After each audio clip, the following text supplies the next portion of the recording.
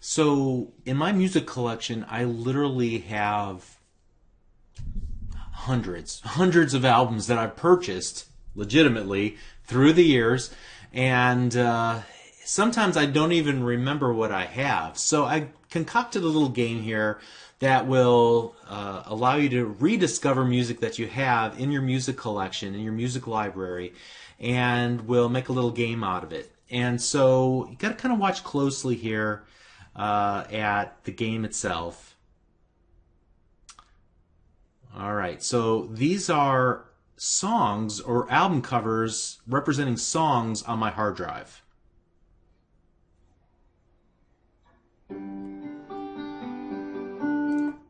Okay, and I successfully guessed that song, and I got it right, and I scored 70 points as a result of that. Here we go, the next one.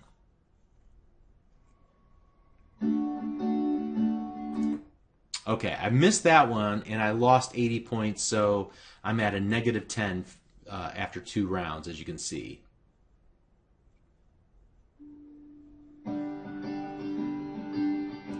All right, and so as you might guess, this is not my music collection. I'll explain that in the next video, but these are purely songs that somebody created for me. But you can also see here that there's a little blue area down here. This actually represents an advertisement from a Microsoft advertisement network.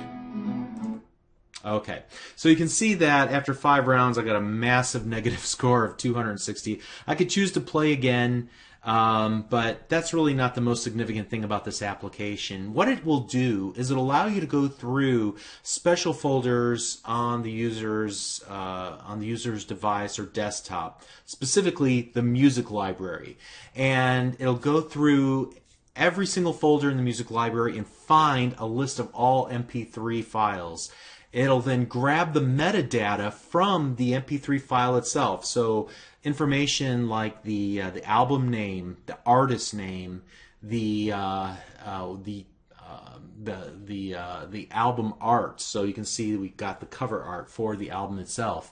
And then it's going to choose to randomly play songs, and as the user, I then have to guess, and it's going to evaluate my guess whether right or wrong, and it will change the tile as a result of that, and it'll keep score. And there's a lot of logic around what songs to play, what to stay away from, because you've already guessed that album art for it's already been used once. You can't use it because it's already got an X on it, sort of thing. Okay.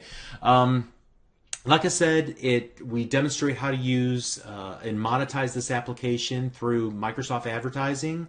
We'll demonstrate that, and then we'll also demonstrate how to remove ads, so to add a premium feature to the app and allow you to monetize it by allowing the user to click a button, and it'll pop up the "Are you sure you want to purchase this for $1?" Now this is a little simulator, and we'll talk about this near the end of our time together building this. But I'm going to go ahead and say yes, the user successfully purchased the removal of ads in the app. And so we're going to demonstrate how to add in-app purchases in your application. So there's a lot to learn in this app. It's going to be a lot of fun, a lot of logic, a lot of typing.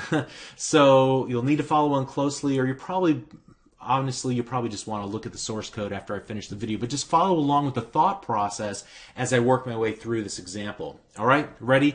Let's get started in the next video. Thanks.